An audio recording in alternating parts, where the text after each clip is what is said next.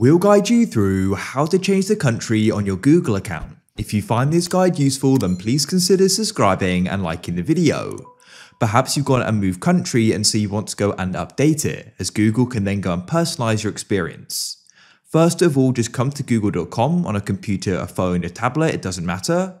Make sure you're signed in the top right and click on your profile icon and click on Manage Your Google Account. Then what you want to do is go and click on Personal Info at the top, and now you can go and start scrolling down.